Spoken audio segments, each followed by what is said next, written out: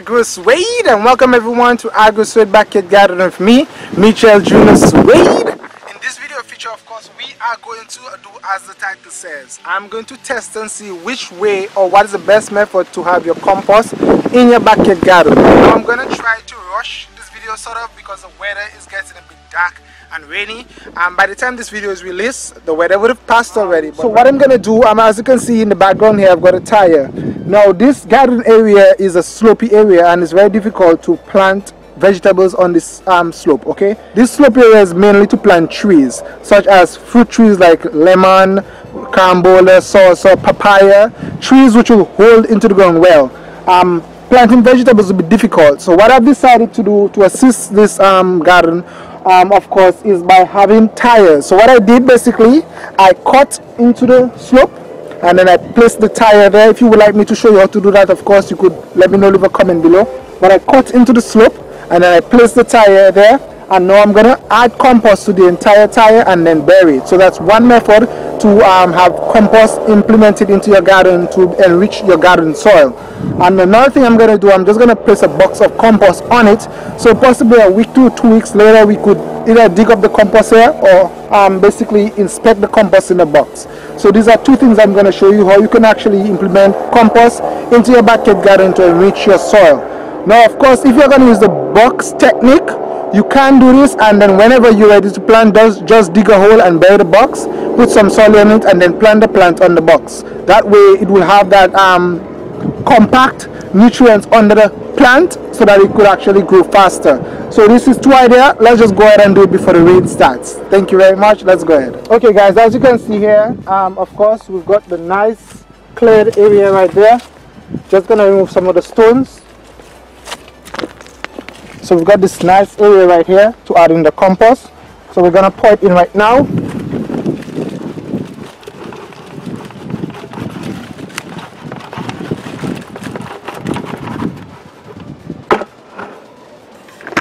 So just to give you a better view, there's the compost, nice rich compost. Gonna try to fill this up and then I'm gonna bury it for you guys to see.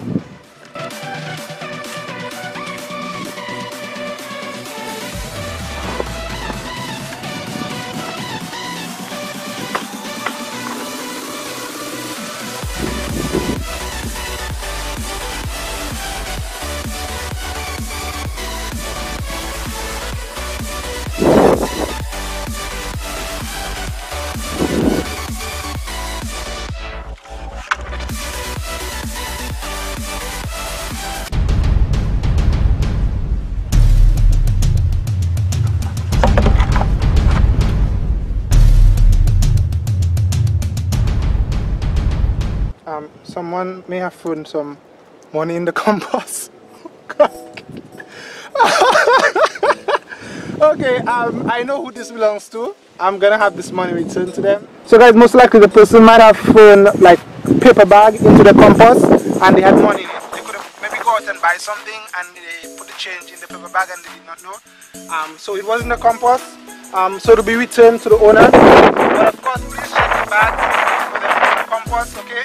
Okay, great. So I'm just gonna have some just added on here. It's a bit of a windy day. Oh, the sun is coming out, that's good. Just gonna have this added on right now. And then we are gonna wet it. And after we are going to go ahead and add on some soil to the top. And in a week to 2 weeks time we will check it again. Let's get some soil to add on right now.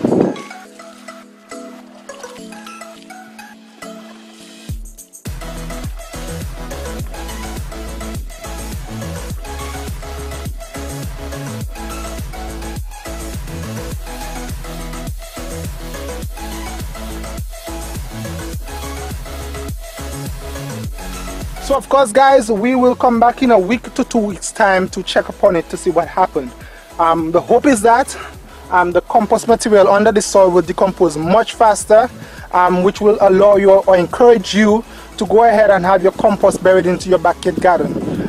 If it is that you have like raised beds and you have like quite a few, maybe let's just say about 5 or 6, you could add compost to a raised bed or to 3 raised beds buried while you're using 3 other raised bed. Then you come back to the raised bed where you buried the compost, plant on it or dig it up and plant on it, and then the other compost bed or the other raised bed, sorry, you go ahead and add compost. That way you're always adding compost material to your raised bed, thus enriching the soil to allow your plants to grow even better and to allow living or microorganisms to thrive within your raised bed. Of course, we're gonna have the box added on right on here. I'm definitely telling you that the results, basically the compost on the soil will decompose faster and break down faster than the box, because the box will not have the ability to retain moisture as well as the tire and the compost under the soil. So as I told you, with the box idea, you can go ahead and have this done if you've got quite a few small boxes, adding compost to them, and then when you're ready to plant, you could either dig the hole, take the box with the compost in it and bury it, and then add on some soil and then plant your fruit tree, your seedling, whatever it is you're going to plant. I would mainly recommend this idea for crops such as cucumbers, because cucumbers, they are very powerful plant. They take up a lot of nutrients. Hence the reason why you notice when a cucumber produces, it turns yellow quick. The tree itself, the plant, turns yellow quick because it needs a lot of nutrients. So please ensure, if you want to take on this idea, you could go ahead and do that if you're planting plants such as cucumbers, okay, because they will really suck up a lot of nutrients from the soil. Okay guys, so this is the other box I was telling you about. As you can see, we've got some compost material. We've got yam and dashing peeling. We've got some napkins, some eggshells, some chili paper, banana peeling. I'm seeing some air passion fruit seeds, which means we might get some seeds, seedlings from these. I don't have the space yet to plant the passion fruit. So in the meantime, maybe in 2 weeks time, when I come and this decompose, I will try to get the seeds and then replant them. Also got some here, papaya skin, orange peeling, just a basic kitchen compost material, banana peeling. So we're gonna have this one place right here, okay. As you can see, it's a recycled milk, silk almond milk box. I normally recommend that you use boxes without printing or painting on it when it comes to composting, but this is what I was supplied with. Someone supplied me with compost in a box and for me to try this idea, and this is the box it came in. So we're just going to use it for now, but as much as you can, try to use boxes which has no printing or painting on it, like it pure cardboard, okay. But in the meantime, I'm just going to use this as this was provided to me, okay. So this is just a box with some basic compost material. We're going to leave this here for also a week to 2 weeks, same as the soil, and then we will return and we will basically inspect it to see which one is better or which method is better. Okay guys, so right now it's 2 to 3 weeks since we've done this idea, of since we've gone ahead and buried the compost. I will tell you now that this project was a win and a fail. The box, I will tell you what happened, or I will tell you what I think happened. If you notice just from looking at the video right now, you will notice that there's a lot of shrubs or there's a lot of compost mix all over. It looked like something invited itself into this project idea, and it was basically looking for food. So I'm not quite sure if it was a mice or if it was some sort of agouti or something. Some animal may have come and dig up. It was not crab.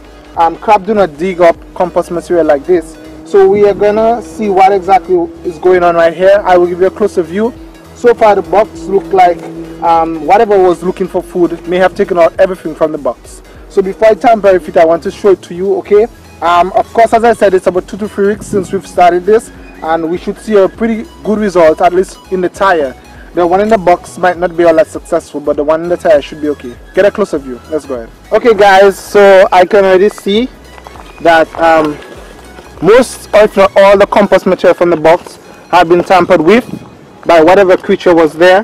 Most of the compost material, that is what I'm assuming is here, okay, because I'm seeing a lot of compost material. You would have heard I said it was a win and a loss, in that we did not get to see this idea to fruit, but what I've noticed, whatever might have been, you know, nibbing or eating up the compost, really broke it up quite a lot. Not quite sure what exactly, but all this shrubs, all this compost material would have come from the box, I'm assuming. I'm hoping, because I really want the compost material from under the soil to basically decompose. I really hope it decomposes. But I'm not quite sure where all this compost come from. It might have been from underground too. Some might have come out from underground, because this box is already filled up. You see this, it's a lot. It's a lot of compost material. So this one, I guess I'll have to add it to the main compost. But for now, let us dig and see what it looks like underneath, okay? So of course, as you can see, the soil is very much, okay, some decomposed. Okay, we still have some there. As you can see, the soil, oh, guys, ensure that you remove the plastic from your compost. So as you can see, the soil is nice and loamy. So it was a good result. Seeing this? This is how you know your compost material worked in your soil. When you can do this. When you've got, like, you can compact it into a ball and it's harder to break. That's when you know you've gotten good results. So let's just mix it up. Some of the material I noticed, like the paper material, have not completely decomposed, but especially the food peeling have totally decomposed. So we've got this nice soil right now, as you can see, very nice, very much compact. See this? It's compacting well for a soil that's mixed with compost. That's very good. So the pineapple have not completely decomposed yet. Gonna add it to the other compost bin. But of course, oh, we've got, look at this, a lizard. We've got a somebody's hungry. Somebody's hungry and somebody's happy. See this? I don't know if you can see it. I told you before, the reason for adding compost material to your soil will to increase the living organisms, and for sure, not quite sure if you can see it, but this is a living organism. Look, it's going there.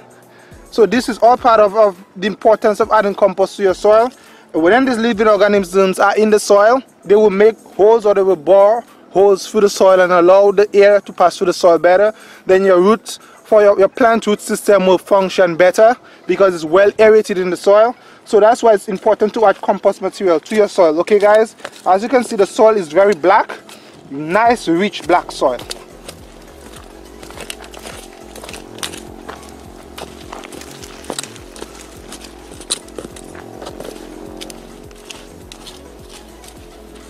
So some of the compost material, mainly the paper, remains, okay?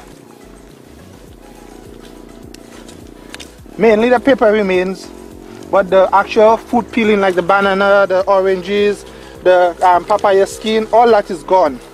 All that is gone. So what I'm gonna do, whenever I'm gonna plant here, I'm just going to add some more soil on here. Hopefully I will plant some sorrel in here for you guys to see. I have some sorrel in a container I need to plant. So hopefully I plant it in here for you guys to see. Okay, so this is the importance of adding compost to your soil. The soil is very much healthy and waiting for plants. Of course, I'm going to add some more soil to it, as I told you guys before I plant the sorrel, to help it. Okay.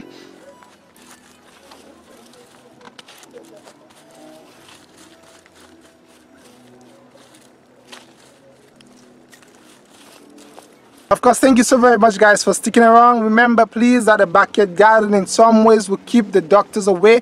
It will also keep hunger away and poverty away. So please try your best to practice backyard garden to conserve your environment, to enrich your environment with healthy plants, to allow you to even breathe better. That will keep the doctor away. Of course, if you grow your own food and you can eat healthy organic food, that is better for you. You will be a healthy and stronger person. This will keep hunger away. And of course, poverty, if it is that you are struggling in terms of paying or buying fruits and vegetables in the store, you can grow your own food to reduce that spending. And also you can grow your own fruits and vegetables to resell to the public, to basically have a side income other than what you've got. Or if you do not have a side income, this could be an income for yourself by growing your fruits and vegetables in your backyard garden and then reselling it to the public. Thank you so very much guys, and Agrosuede is out.